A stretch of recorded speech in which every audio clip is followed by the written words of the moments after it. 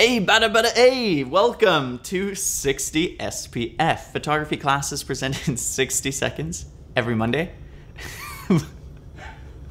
They're laughing in the background, the boys at Live City Montreal, the amazing videography company that produces this show. I'm your host, Nicholas Belliveau, professional photographer, but not a professional athlete. Today we'll be discussing sports photography.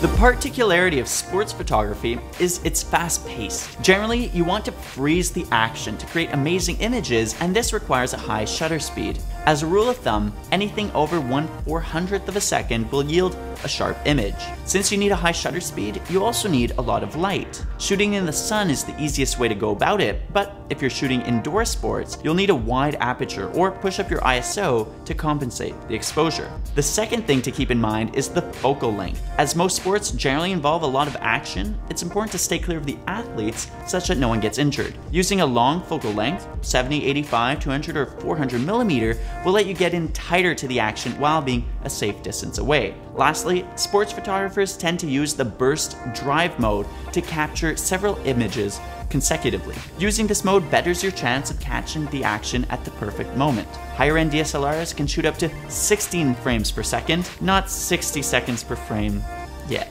That was 60 seconds. Thanks so much for tuning in. Next week, we'll be exploring a theme I really like, wedding photography.